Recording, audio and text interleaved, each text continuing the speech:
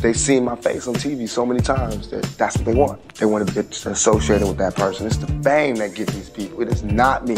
It's the fame. Because I watched females look at me when they didn't know who I was, and I could see it, nothing.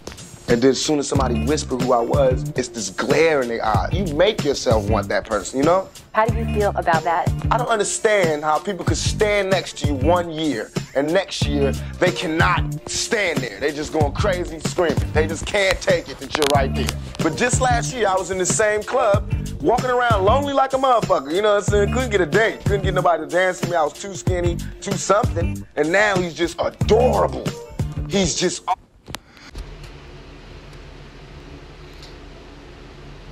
That day will come, Akim.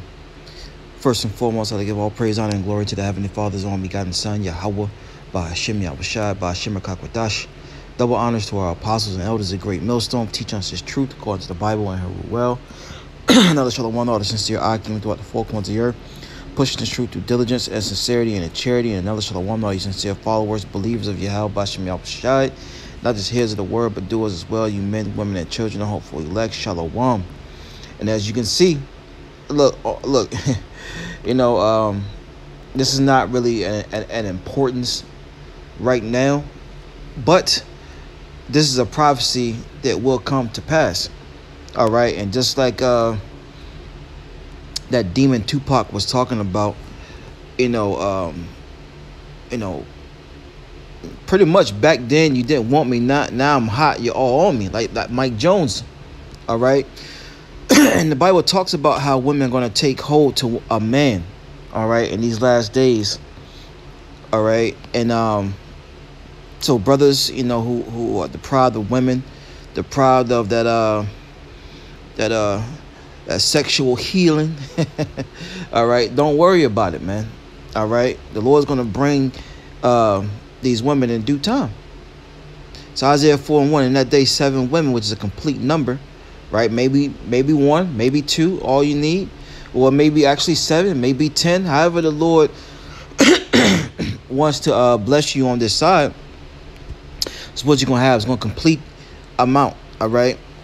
It says, shall take hold of one man, saying, we will eat our own bread and wear our own apparel. Only let us be called by thy name, to take away our reproach. They want to be your wife. All right. They want to be your wife, man, because they look, you're gonna have the power. How can seven women, well, a complete amount of women, take hold of one man unless they have the power? Right. And the scriptures say that. All right, in the book of Psalms, was it 110? Thy people shall be willing. Let's get that.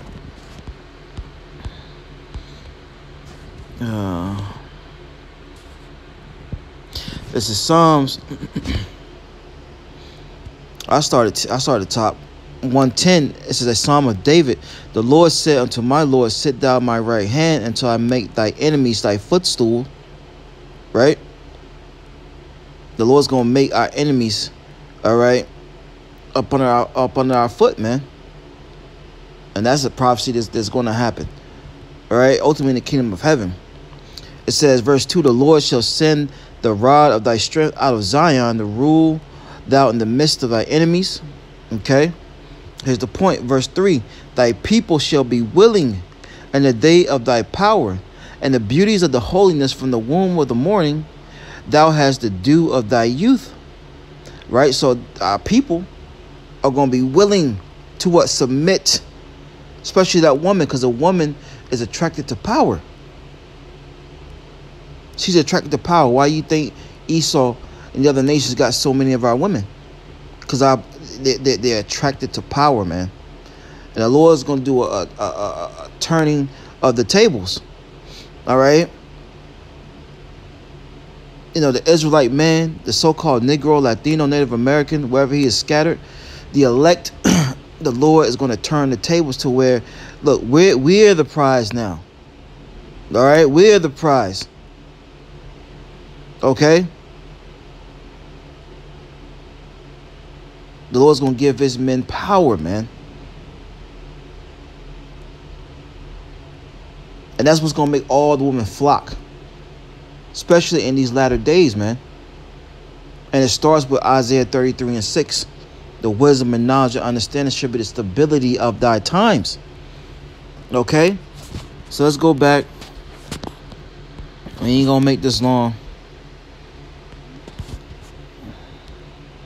It's Isaiah 32:2. It says, a man should be a hiding place from the wind and a covert from the tempest, as rivers of water in a dry place, as the shadow of a great rock in a weary land. So a man's gonna be what?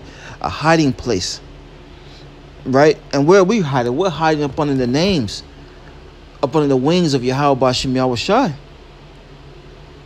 So if we're gonna be a hiding place for them, guess what? They go. It's an order to things. You see, there's an order. All right, and Apostle Paul goes over that order in the book of Corinthians. You got Yahweh Shai, man then woman, right? So if we're hiding up under the Lord and we're being protected, where do you think the woman's going to run to? Up under us. And we're going to be a hiding place from what? The destruction. The wind represents destruction, man. And these tempests, right? These storms that's about to come in upon Jacob, upon Israel. According to Jeremiah 30, it's going to be a time of Jacob's trouble. It says rivers of water in a dry place. We're going to be that refresher, man. All right? We're going to be that refresher. And like Tupac said, man, you know, how is it, you know, a year ago in this same club, you know, you wouldn't even look at me. But now that what? He's famous. He has the fame. And the Lord said that, man.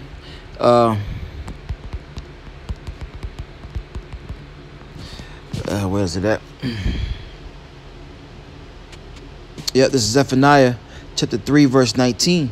It says, behold, at that time I will undo all that afflict thee, and I will save her that hauleth and giveth and gather her that was driven out, and I will give them praise and fame in the land where they have been put to shame.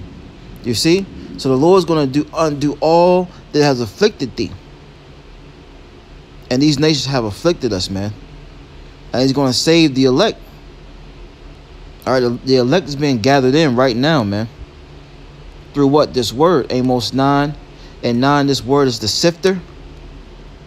Okay, it's going to sift the elect out of all nations where we have been scattered. And the Lord said he's going to give us praise and fame.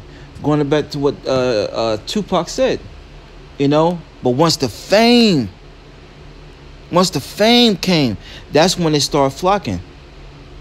You gotta understand, you know, we at the bottom of the barrel, man. All right? Especially us in this truth, we're despised. But guess what? That's what's going to make this thing even more sweet once the Lord turns the table and give his men power. And I will give them praise and fame in every land where they have been put to shame. And we have been put to shame in all lands, mainly here in America, man. So this is going to come to pass. Going back to Habakkuk, the 2nd chapter, though it tarry, wait for it, it shall surely come, it shall not tarry. Shalom.